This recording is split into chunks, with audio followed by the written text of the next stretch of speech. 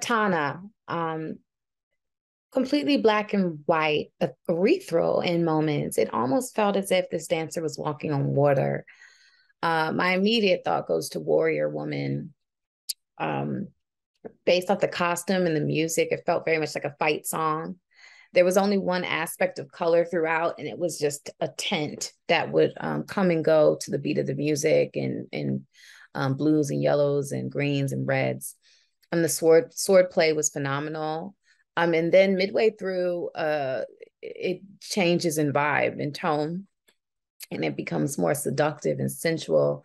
Great use of hair. I noticed that the use of props, the same way the sword was being kind of swung around, the hair now, the ponytail was being swung around in that same way.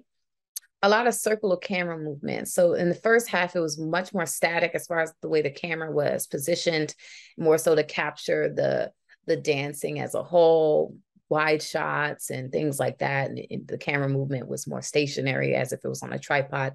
And in this other one, it seemed like it was artistically flowing throughout and moving. Not sure if it was necessarily done handheld because it seemed more steady than that, but it was definitely the movement was definitely orchestrated, and that circular movement seemed to emphasize the flowy movement of the dancing in the second part. So I thought it was a really great combination between the skill of the director of photography, the skill of the dancers, and it all flowed together very well. This film is called Katana. This is a stylized, evocative dance short. The title means a Japanese sword, and it is cleverly used in the film. I really enjoyed the strong warrior-like moves of the three dancers in the Japanese-style garden. The fact that the film was in black and white worked well to give the piece a real historical feel. I loved the use of fabric, water, gorgeous makeup, and dramatic hairstyling. In addition to the warrior-style dance was the well-choreographed, sexy movements in a darkened studio setting. To me, this shows two sides of the warrior. The synth music and percussion and the smoky lighting were also really beautiful. Great job. When watching the Katana dance video, I was absolutely floored by how beautifully it was shot and how incredible the dancers are. I think the lighting and editing choices moved seamlessly with the story that the dancers were telling, and the camera movement, was so artfully intertwined with the dancing. It felt like the camera and the dancing were one seamless movement. The song was great, and the fast pace of the editing matched really well with each song, and I think each song and dance really organically flowed into one another. And just the effects were so gorgeous, and it really amplified the dancing and the story that the dancers were telling, and it was captivating and compelling and a real joy to watch. Katana was edited very well, and I think it was like very interesting dancing. The editing was very well done, and I think all the dancers did a very good job, and I really enjoyed it. Katana. So, the title of the film right off the bat brings to mind one of the more popular characters in the Mortal Kombat franchise. As the scene opens up, we're presented with this use of a black and white grainy canvas, and there's a femininity hiding behind the shears as her sword is raised into the air. She walks into the water as she prepares for this metaphorical cycle of perhaps rebirth.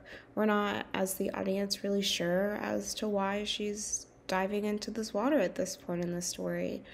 The camera uses mostly a wide shot in this sequence, and then we cut to this bold statement of this sexy female warrior.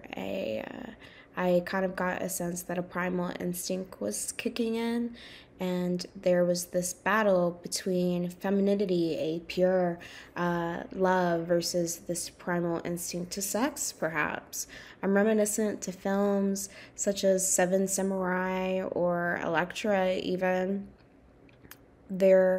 I'm curious as to why they chose to do this rave lighting VFX technique in the piece, as it stands to be the only moments of color that we see within the work. The hair and makeup team did a very well job. I do wonder if that tattoo was real or not, because a lot of the times we have to get clearance for those things. So if the hair and makeup did do the tattoo work on the person, incredible work. It takes a lot to finesse those tiny details.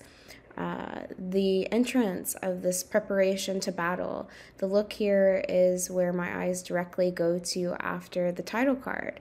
The choreography is synonymous. I love this balance between fight choreography and dance choreography. And as time goes by, I find my brain drifting from this form of traditional way that we see things. And as time goes on, we see this transition to a more modern hip hop form of dance. The gasp of breath. I don't know if you've ever taken one of these classes before for hip hop, but dancing in heels takes work. And it takes a lot of work for these moves to play out smoothly. Not a single one of us can just walk in to the dance floor and get it right the first time.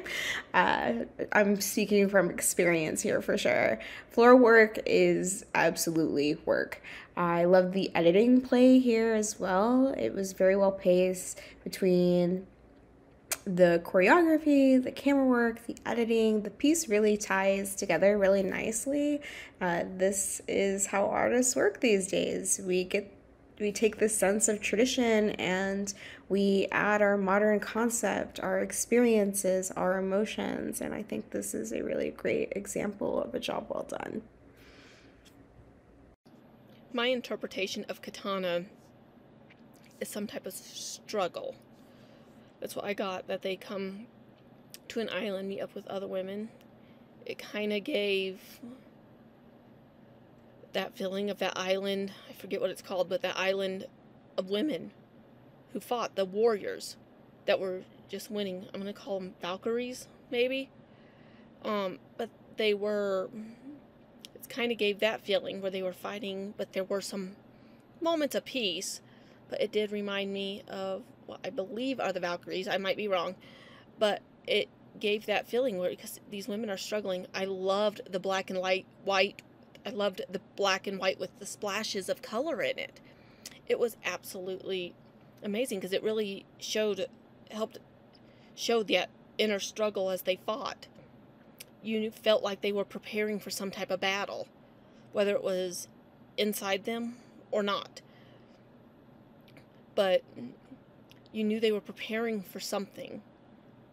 It's just, what is the answer? Maybe it's the message is to always be prepared, because you never know what could happen in the future. Could be that they're in a time period where it was necessary to fight.